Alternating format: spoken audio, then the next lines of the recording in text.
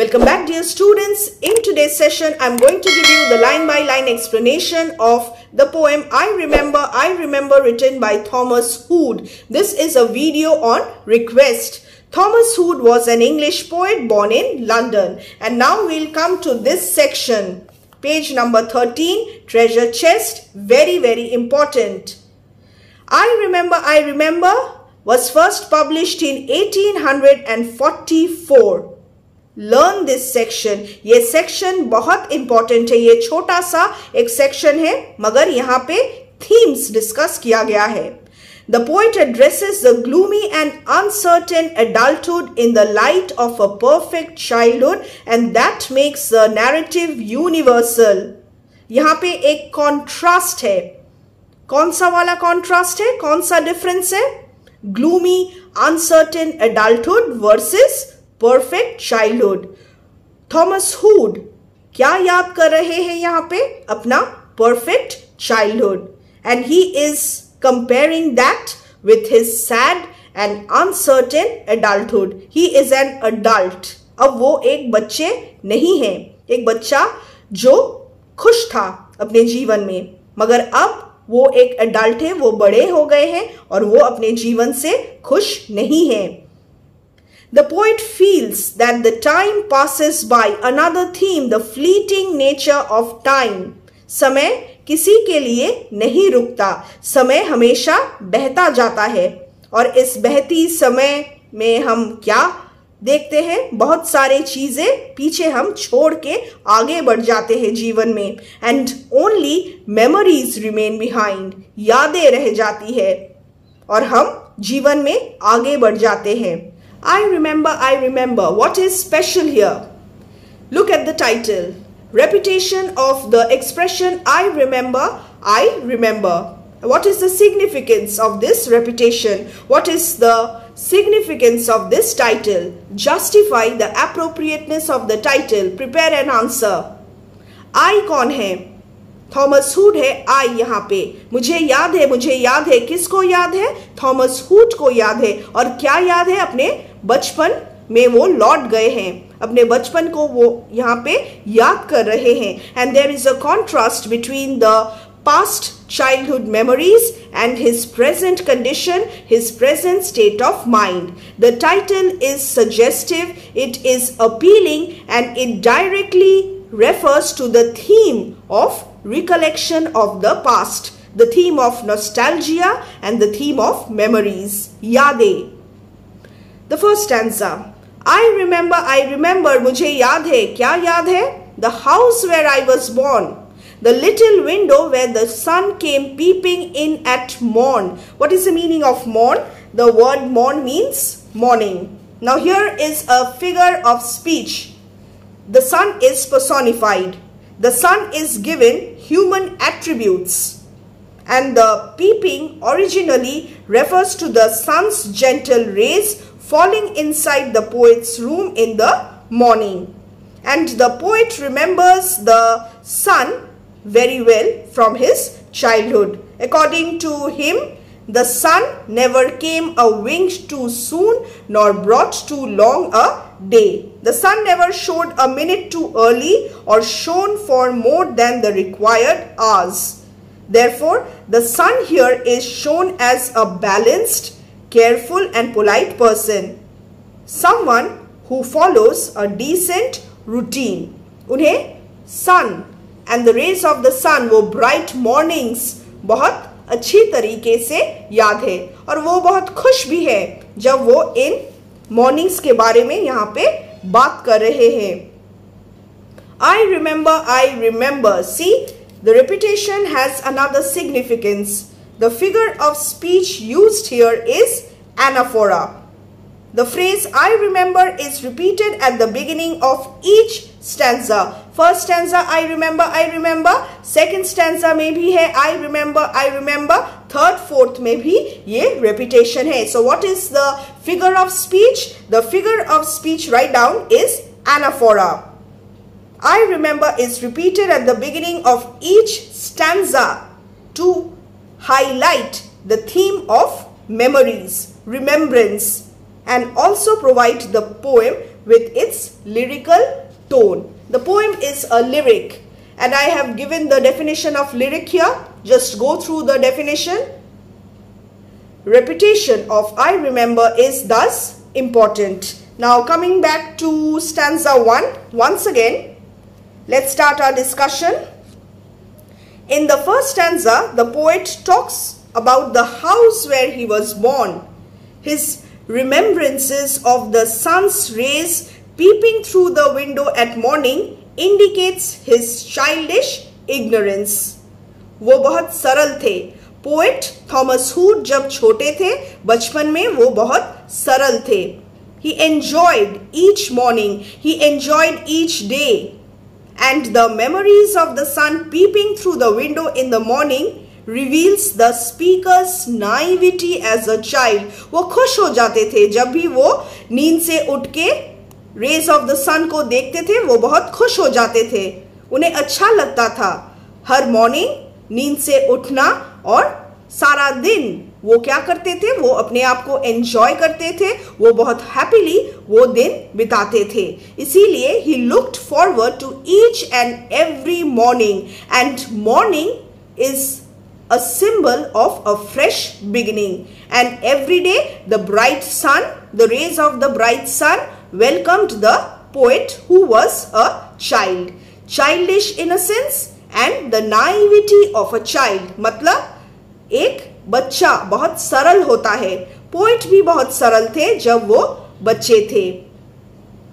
But now, तब की बात अलग था, अब बात कुछ अलग है.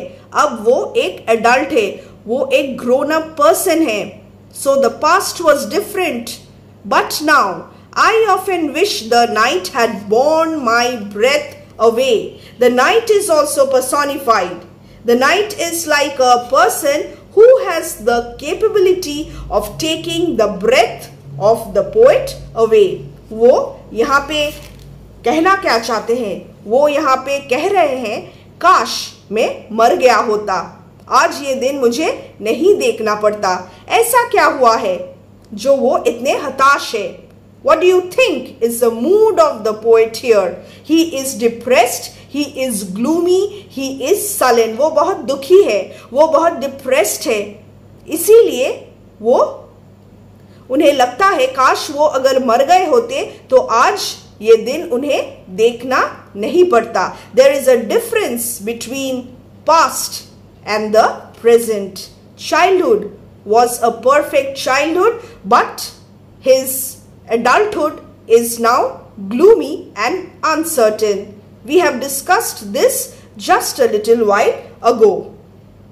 So, the depiction of the sunshine and daytime represents the brighter and happier period of his life.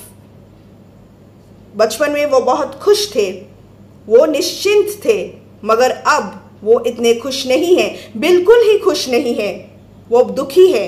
And there is a gap, a large gap between the past and the present. Two time frames, past, childhood, and present, adulthood. And there is a gap. The pain that this life is causing him is evident in his desire to be gone with the night. So here he wishes that he died long ago with the passage, with the passing away of the night. The image of the night is significant.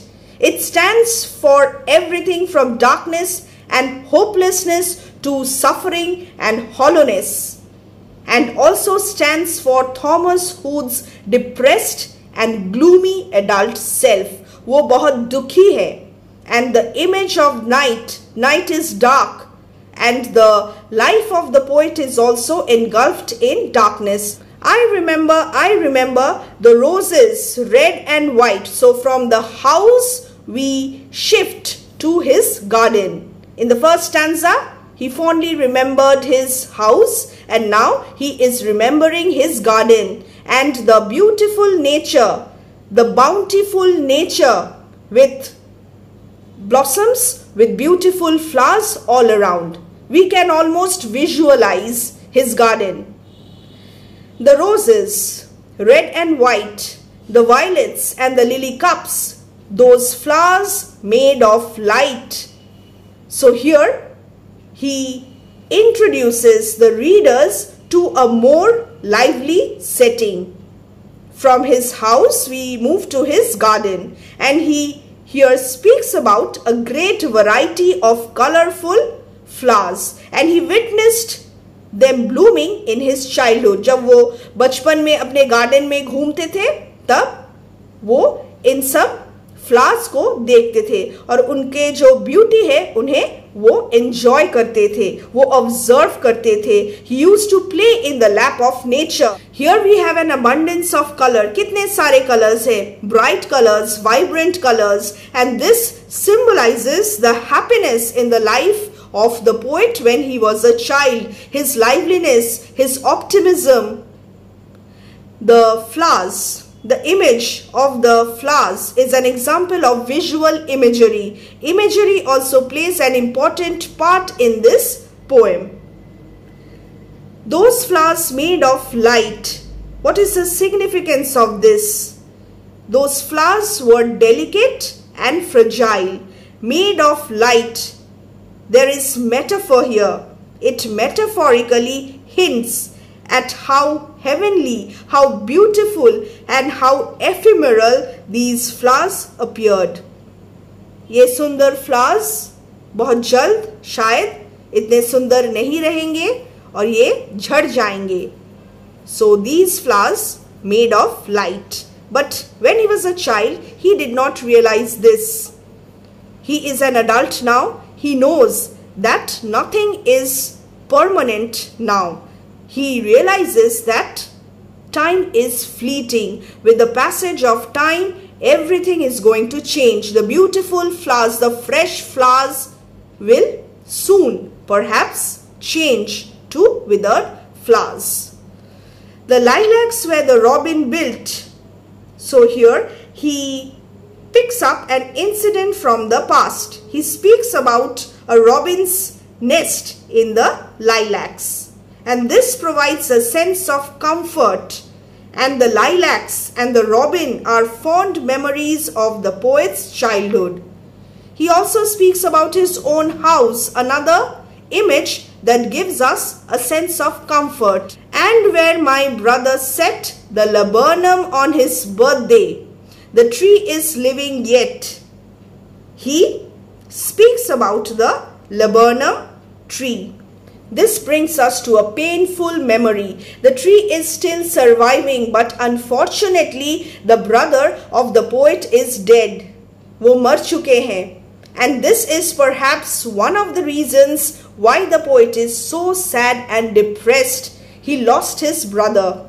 The tree is a reminder of his buried past. And this tree is a token from his brother who is no longer alive. As an adult, he now realizes that his brother will no longer come back. His brother will never come back. He has now understood what is death. जब वो छोटे थे शायद उन्हें death क्या है इसके बारे में कुछ पता ही नहीं था. And now, as an adult, he has acquired this knowledge. With the passage of time, he has become wise, mature. He has acquired knowledge, real world practical experience. But he now realizes that he had to pay a heavy price for it. He has lost his childish ignorance and he has lost his childhood innocence. जो बचपन का जो सरलता है वो अब कभी वापस नहीं लौटेगा. I remember where I was used to swing and thought the air must rush as fresh to swallows on the wing. Here he remembers the time in his life when he used to swing very high and freely. And this simple act of swinging is an example of metaphor. Comparison क्या है? This is important. You must know this. Before that, let me tell you, another figure of speech is used here. My spirit flew in feathers then. What is the figure of speech? Alliteration. Flew and feathers. Flew starts with an F and feathers also starts with an F. What is the meaning of this?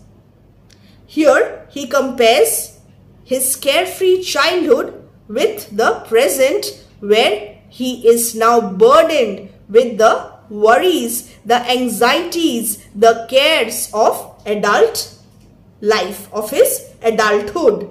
My spirit flew in feathers then. There is a comparison, direct comparison here. तब मेरा जो जीवन था वो अलग था, अब मेरा जो जीवन है वो अलग है. तब my spirit, he is speaking about his spirit flew in feathers, as light as feathers. पंछियों की तरह वो आकाश में, वो झूले में झूलते थे और आकाश को वो चूमते थे. मगर अब his life is now heavy with problems, with obstacles, with sadness, depression, hopelessness. So there is an image of a carefree child, a child enjoying his life to the fullest, and there is also another image of an adult who is weighed down by the problems of his adulthood. Past versus present. Significant metaphor. And summer pools could hardly cool the fever on my brow. अब वो बीमार है. What is this fever? This fever is metaphorical. This fever shows that he is not in a good state of mind.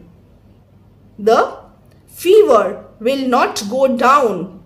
Nothing can give him the soothing effect. बचपन में जब वो summer pools में जाते थे वो बहुत काम फील करते थे, वो बहुत एंजॉय करते थे, मगर अब those memories also will not be able to cure him of his fever. What is his fever? Fever of hopelessness, sadness. He is now growing more and more exhausted, and the daunting weight, the heavy weight of adulthood looms over him. The present concerns are so prominent that no childhood memories of summer pools can cool down the fitful fever of his life. The poet cannot just simply move back into his comforting memories, and he feels dejected to think that now nothing can soothe his adult heart. I remember the fir trees dark and high. I used to think their slender tops were close against the sky. His childish ignorance. When he was a child, he used to think that the slender tops of the fir trees were close against the sky. It was a childish ignorance. But now it is little joy to know I am farther off from heaven than when I was a boy. Another contrast. He laments over the loss of innocence as an adult, and this is the dominant theme of this poem. The fir trees that stood dark and high against the sky made the little boy think that they were close to the sky, heaven. उन्हें लगता था जब वो छोटे थे ये फर trees आसमान को चूम रहे हैं. आसमान के कितने पास है? स्वर्ग के कितने पास है? मगर अब जब वो बड़े हो गए हैं उन्हें ये पता है वो स्वर्ग से कितने दूर है. I am farther off from heaven than when I was a boy. He realizes how naive, सरल, कितने सरल थे वो, how naive he was, and it was his ignorance which made him believe that heaven was not far off. जब वो छोटे थे उन्हें लगता था स्वर्ग कितने करीब है, मैं जाऊंगा और स्वर्ग पहुंच जाऊंगा. However, now his reasoning and intellect no longer bring him comfort. Instead, this makes him feel as though heaven is out of his reach now. And towards the end of this poem, what is the mood of the poet? What is the tone? The poet's tone is pensive and hopeless. There is hopelessness. There is pessimism. He is pensive, मतलब he is sad. वो बहुत दुखी हो गए हैं.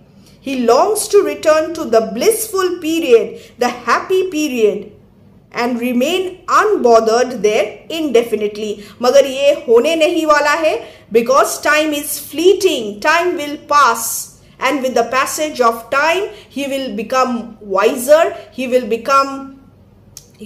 gain more and more knowledge, and he will be removed from the blissful period of his childhood. So, dear students, this is the poem. The roses red and white, the fir trees dark and high brings out the color imagery. The cheerful red and the calming white reflect the mood of the speaker. जब वो छोटे थे वो बहुत खुश थे, and this happiness and ease one feels as a child is reflected in the color imagery.